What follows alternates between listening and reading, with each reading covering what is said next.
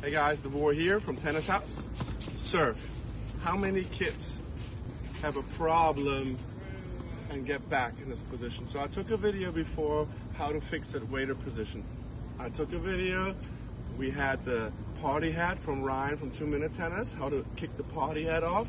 We had the dropping the racket in the 2-finger, and then from Brian Davor, when you put the ball on the racket to go up like this, so the ball just rolls slowly down and you get up. And I have one more, which is really good. When the player is ready, you just have them the racket up. You abbreviate the motion. Brody, put the racket up. Use a coach.